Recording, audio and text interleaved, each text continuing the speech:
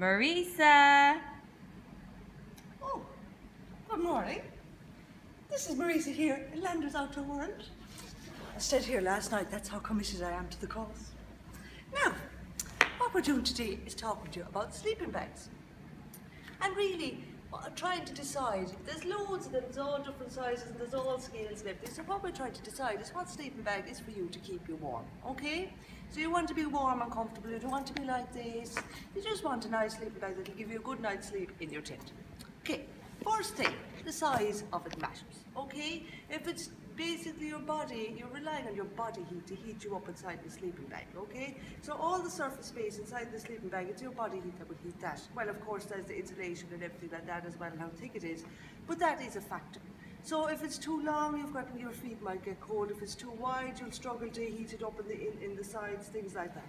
So something that's a good fit for you, that's nice and tapered and warm, will mean that you can get quite a light sleeping bag, or the lightest sleeping bag to keep you comfortable, okay? So that's the first thing, nice neat size. Also, if you're too big for the sleeping bag, if it's squished around you, that can squish the loft insulation as well, which can make you that bit cold. So that's the first thing. Now, if you go into any shop, I might as well stay in this sleeping bag, you will see all ratings like this on the side of a sleeping bag. And oh, cheapers, what do they mean? You know, okay, there's different seasons, there's different comfort ratings, all kinds of things like that. So we've got lots of different sleeping bags, and there's a few different methods for how they rate their temperature, so that you can look at the sleeping bag. Okay, what kind of conditions am I going to be in? Is it going to be a balmy summer night? Is it going to be that bit colder? Different things like that. Okay, so obviously if you're going away somewhere like on holiday where it's going to be very warm, you go with something like a 1-man, okay? And so here, now the Snug Pack do their own kind of temperature rating, which is that little bit different. But they say you'll see a comfort rating and a low rating, okay? So to be comfortable in a sleeping bag, they say the temperature should be 7 degrees externally. Okay, then if you're inside in the sleeping bag with very little clothes on or things like that, obviously the temperature is going to drop. So kind of a rule of thumb is, if I'm outside in the night at 7 degrees, what would I be wearing? What level of warmth, what level of clothes would I be wearing? And then put that on you inside in the sleeping bag, okay? So there's comfort and there's low. And your comfort here is 7 and your low is 2 degrees. Now this is a pretty basic system on this. Say something like this will do something a bit more, there's a bit more detail in this, okay? So you'll see there's a women's symbol and a men's symbol. And that's really because the presumption is that women will feel the cold a bit more. And there's maybe 5 to 6 degrees in the difference between what a man will be comfortable in and what a woman will be comfortable in. So here you'll see there's women comfort 5 degrees, man comfort -1 degrees. Now there's variations in that, obviously. Some women will be warmer or colder than others, same with men, okay?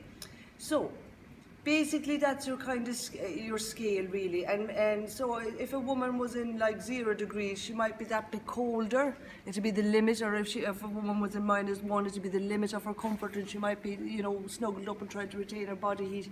And a man might find himself in that position in like -3 or 4 with this bag, okay? So then you'll see there's either side here. This is extreme, so you will stay alive in this sleeping bag up to -16 degrees. You might get, you know, you might be very, very cold. You might get a bit of, you know, a chest infection or something out of it, but you're not going to, you know, die of the cold. And -16 degrees then is your limit. And it's not going to be a comfortable night's sleep. You mightn't even sleep, but that's your limit for this sleeping bag. And then +23 is your limit for how warm it can be when you're in it without you sweating to death, basically. Okay, so that rating will be on all sleeping bags. You'll see here now, I'll maybe show you a 2-3 season. A lot of people in Ireland go for a 2-3 season bag, okay? And 2-3 season, the comfort for a woman is 7 and +2 for a man, okay? So that's kind of the range really for people, you know, +2 to +7. Provided you're wearing warm enough clothes inside in the tent and you're not inside in the sleeping bag and you're not in it in your underwear or something like that. And then your max is 24 and your extreme is -12. And this is one way of doing it, where they give the comfort rating, they give the extreme rating, and they have a man and woman scale, okay? And if you see that, you'll kind of understand what that's about, okay? Because there's a lot of information there. Now, we have snug pack sleeping bags, which are absolutely fantastic. They're beautiful sleeping bags. They've got a bit of a different system, which I told you about in this small one. Okay, and if you see comfort, and there's only comfort, there's no men and women scale, the comfort rating usually is for a woman, okay? So they err on the side of caution, I suppose. They say, you know, -10, you will be comfortable up to -10 in this sleeping bag. And then say if there was somebody that slept a bit warmer, or you know, a well-built man or something, he might be comfortable up to -14 or something like that. But that's kind of around the guide for it. And then you've got a low of -15, right? So that's pure freezing. Now you'll see this is a big bag, there's loads of loft and insulation in it, and this is a 4-season bag. So this would be if you were going to be out in winter, extreme temperatures, if you were going to be, you know, camping somewhere where there was snow, things like that.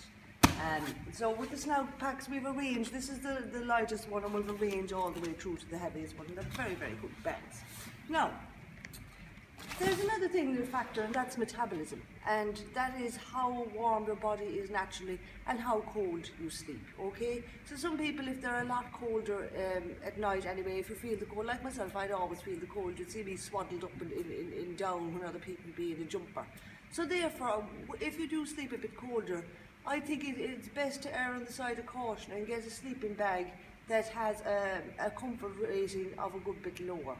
So maybe, say if I was sleeping in 7 degrees, if I had a comfort rating of 7 degrees on my bag, or if I was going to be sleeping at 7 degrees, shall we say, I might get a bag that has a comfort rating of 1 degree, right? So that means it's going to be that bit warmer, and I'm going to be comfortable, and I'm going to have a comfortable night's sleep. There's another thing that's actually great, and that's a sleeping bag liner. Very handy thing to have if you're going camping, just in case it turns a bit colder, you just find you're that bit chilly, and especially if you've been doing activity during the day and you're going to bed at night, you can, you know, your muscles are tired, you can get that bit colder. So this is just a layer, a liner layer, right? That goes into, you put yourself into that, and then this goes into the sleeping bag. And that can provide, depends on the liner now, but it can provide up to an extra season of warmth. So maybe 5-10 degrees extra warmth with just this little liner, and it packs away, if I can find one, packs away really small, really light, neat, easy to stuff in your bag.